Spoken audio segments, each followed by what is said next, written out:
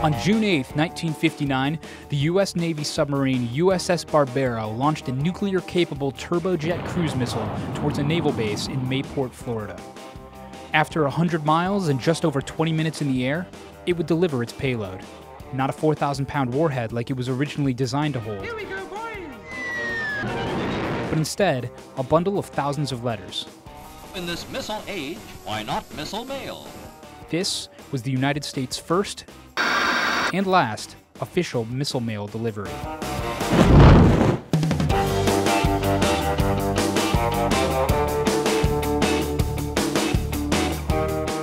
That Monday morning missile launch may not have changed mail delivery forever, but it wasn't intended to.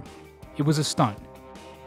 Each of the 3,000 letters packed into the Regulus missile's fuselage was actually from Postmaster General Arthur A. Summerfield, addressed to prominent Americans like President Dwight D. Eisenhower, and packaged in commemorative envelopes.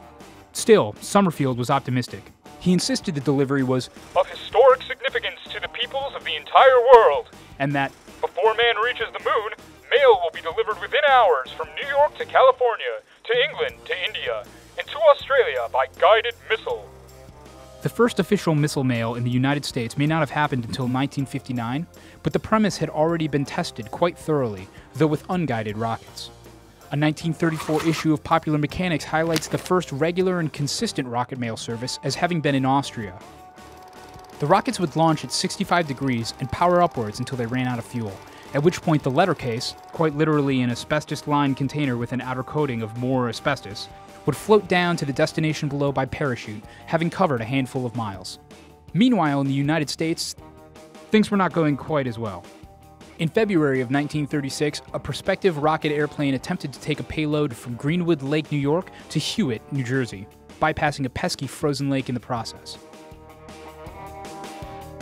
There were some problems.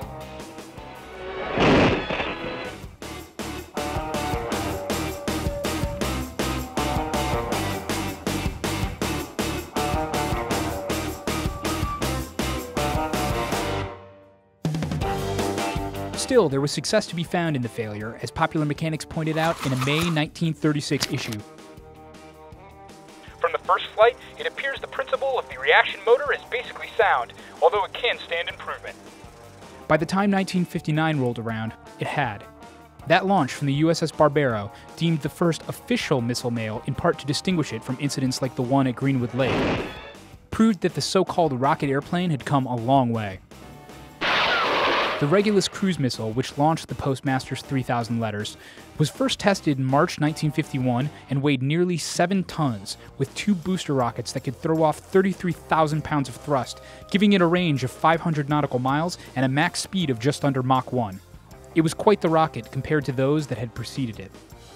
And so, the first official missile mail was a resounding success, one with an added bonus. It allowed a Cold War United States to slyly show off its missile might to the world. Ultimately, the downfall of missile mail wasn't a matter of its impossibility, but its impracticality. It turns out, delivering mail with airplanes is just way cheaper. By the launch of the first official missile mail, a proof of concept that could have seen letters taken across the Atlantic in a matter of hours, airplane-based airmail was already capable of delivering letters in a single day. The slight improvement missiles might have offered just wasn't worth the inflated cost, and the first official missile mail would also be the last.